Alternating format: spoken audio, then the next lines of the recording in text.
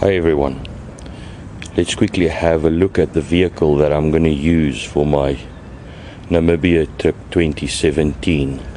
It's another 3 days before we go, and I have bought myself a Mitsubishi Pajero with a lot of kilometers, very second hand, lot of kilometers on the clock. Only modifications I've done to it is I've fitted BF Goodrich tires, a front runner roof rack with a front runner water container. The reason why I took the front runner water container is because it fits 100% onto the roof rack. No modifications whatsoever. It holds more than 40 liters of water, and water is one of the most important things going to Namibia. Now, when it comes to water, that is probably the next most important thing in your entire planning. And I have fitted a front runner water tank to my vehicle, but on my previous trip I used this canister, which you can buy from your local supermarket. And the problem with this is you've got this tap that is exposed, and the chances are that this tap can get broken off and you lose all your water. So that is the biggest problem that I had with this type of container. It worked for us. We used this container for about 3 years. We never had a problem, but I took particularly care to not break this tap off, because it's only mounted in the plastic of the container. There's no reinforcement here. So this works. It works well. This one takes 25 liters. You need approximately a liter per day per person. So this would have helped us for about 3 days.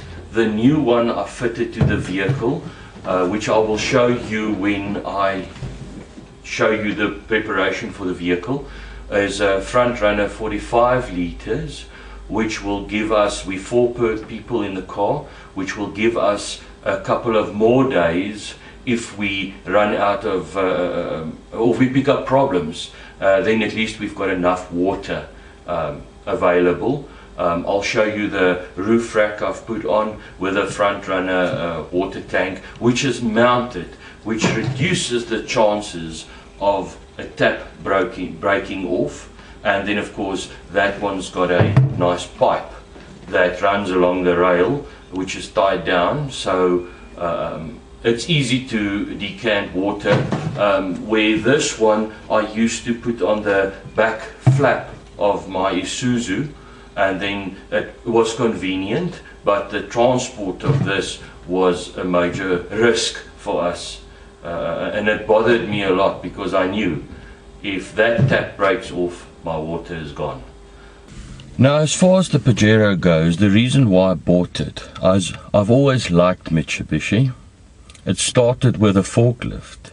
I was working at Nissan in their parts department, and we had a couple of forklifts, of which one was a Mitsubishi, and well, everybody preferred the Mitsubishi, and you know, I always wanted one. But what happened was, I actually went to look at a Isuzu, because I had the Isuzu 2.8 turbo diesel.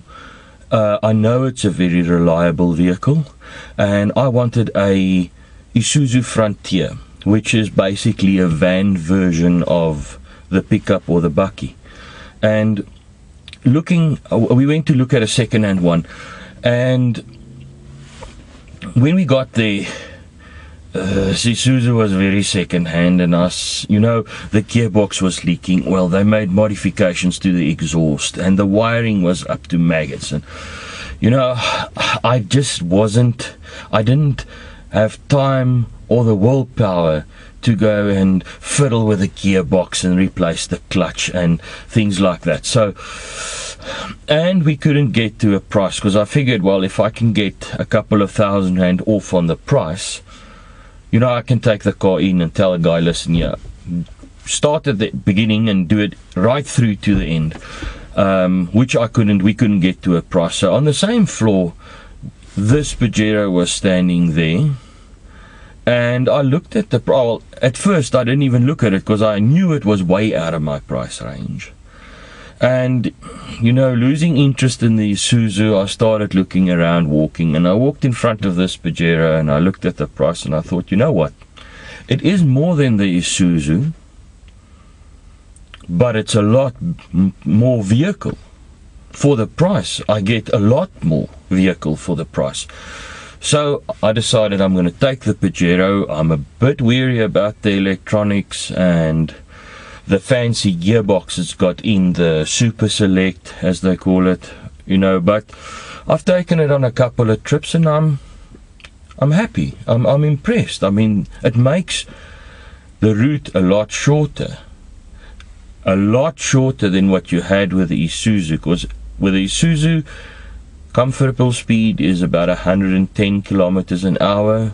With the Mitsubishi, 130 easy, no problem. Fuel consumption is a bit on the heavy side, but not heavy. It's heavier than normal, you know, what I'm used to. The Isuzu used to give me about 11 kilometers on a liter of fuel. This one gives me about between 7 and 9 kilometers, so it's not that much heavier.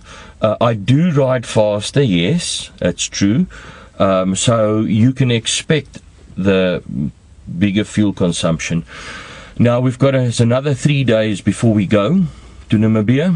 I've probably the last video I will upload before we go, and I will tell you exactly what worked, how the vehicle performed.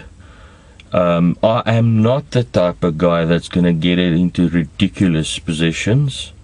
I mean, I don't have a sponsorship, so I've got to pay for whatever I break, which makes a big difference. So this is going to be my last video before we go. The rest will obviously come after we get back, which would be January 2018. Thank you for watching. Please like, subscribe so that you know when I upload the next video. And share this with your friends. I'm sure somebody would like to join you on a trip like this. Till next time, bye-bye.